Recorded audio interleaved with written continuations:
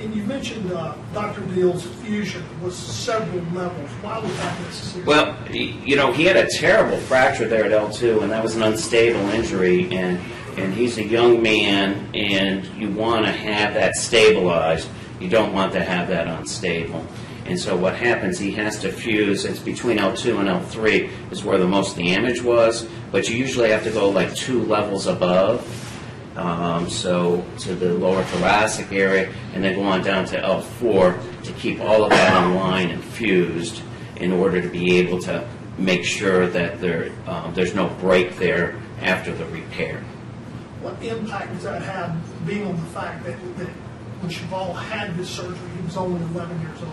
Well, and see, what's happened in that situation is that he's not completed his growth, and so now that he's fused in that area, he cannot grow between the 2 areas where the fusion took place. He can still grow in other areas. The other thing that's very complicating in all of this is that since he's a young man still growing,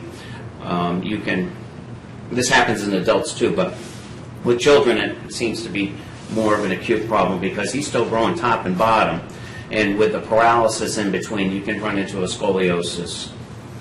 And has that happened with Cheval? He's had back pain since then. He seems to go forward a lot. You try to instruct him in good posture, but unfortunately I think all of us end up with poor posture, even though your mother or grandmother might encourage you to use good posture. So he's had problems with that. He's not needed surgery. He has had back pain. It seems to be more muscular at this point. We use a soft brace to help him with that. That adds a lot of equipment. He's not real eager to use it. What is scoliosis?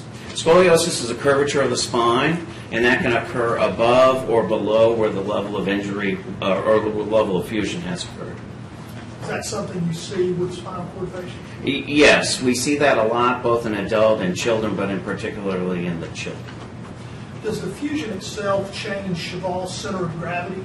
The paralysis changes his center of gravity a lot because what happens, he has no movement, from like the belly button on up. So he's got good movement there, but that's impeded because the spine is fused. And so in order for him to have good balance, he sort of has to turn in unison. So that does have an effect on his sitting balance. Is that something that you work with or that your people work with in the rehab? Yeah, the therapists spend a lot of time working on these things because they want to promote good posture, they want to improve his strength, they want to take full advantage of his arms. They don't want him to have, improve his strength a great deal. And so you want to work on balance reactions, things like that, because, the young man can fall out of his chair. That happens. Kids fall. Young adults fall. Adults fall.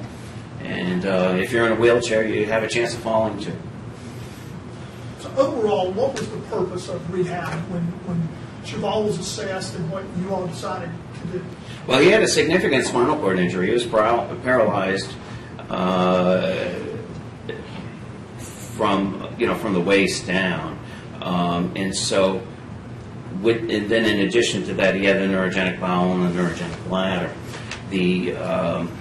With all of that, our job was to teach him how to adapt to this paralysis and be able to function at a wheelchair level, because he's a nice young man. He's got a full life to live.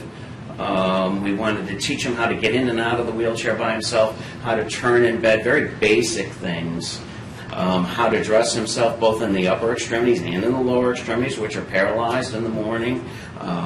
We wanted to teach him how to bathe himself, how to take a shower in a wheelchair, things such as that. He was 10. And so we taught him how to do his intermittent catheterizations. We had him participate in the bowel training program, but the mom took a large role in the bowel training program because that was a little more involved given his age.